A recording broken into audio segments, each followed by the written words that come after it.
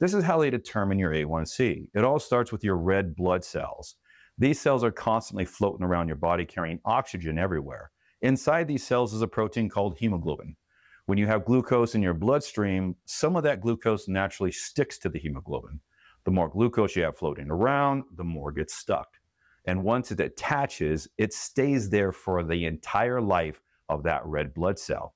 Whether your blood sugar is running high after meals or staying elevated overnight, the glucose is getting attached to your hemoglobin, at least until that red blood cell dies. Red blood cells live for about 120 days. That's roughly 3 months.